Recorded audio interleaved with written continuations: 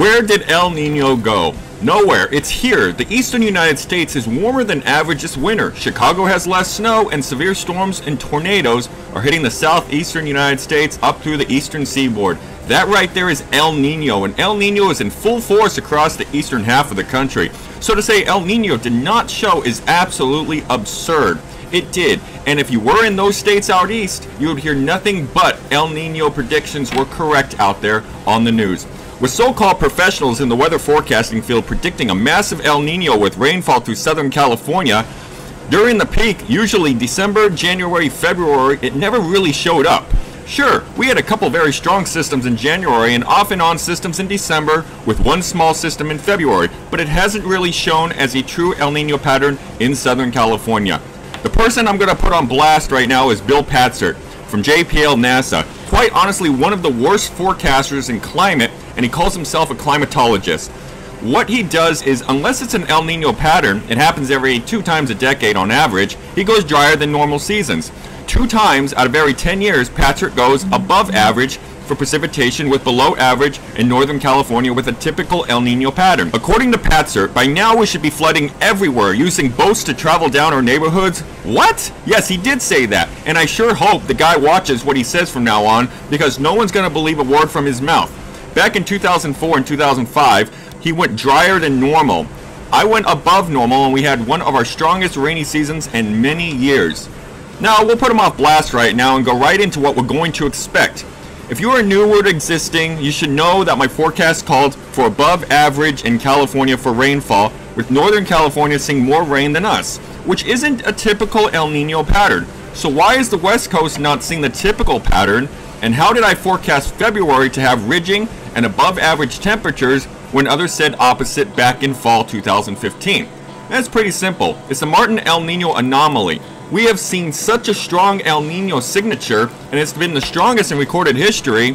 There's always a balance of everything in life. Too much of a good thing can change what's normal from the moderate amounts that you put into it. So I cautioned the viewers back in fall, and this was 100% correct so far. A surface ridge west of here formed due to the higher El Nino values, and warmer waters west of here deflected the storms into Northern California and the Pacific Northwest. El Nino is still above a 2.5 Celsius, and that's still super El Nino, and it's dropping very slowly. And now what we're going with is thinking that March in a strong El Nino signal will act like a strong La Nina signal. Most of you think that La Nina means dry weather, but that is not the case in spring and fall. La Nina is dry in the winter pattern, but rainy in the fall and spring patterns. As the pattern becomes erratic out of and into the summer calm pattern, March 2016 is still on track in my long-range models to be above average in precipitation. So yes, storms are coming, and you need to count on it and trust what I say. If you are caught with your pants down in the roofing business, and don't complain to me that you didn't have the time.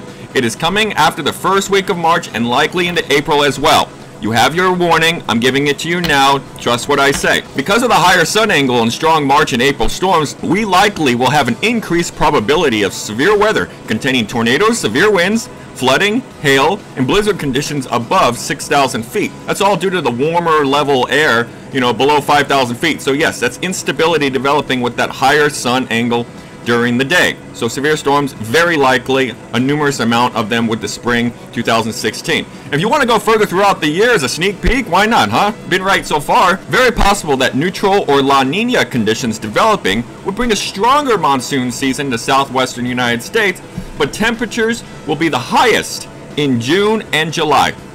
By September, October, and November, the fall pattern would be stormier than usual, opposite of what we saw last year. So next time you see an article asking why forecasters got El Nino wrong, once March and April are all over, why don't you go ahead and show them this article and get them to follow the only person to trust in weather. We can't have these so-called weather experts ruin what I'm trying to build for you, which is trust from the people in weather forecast again. Stay tuned to SouthernCaliforniaWeatherForce.com. March 2016 is going to be a blast.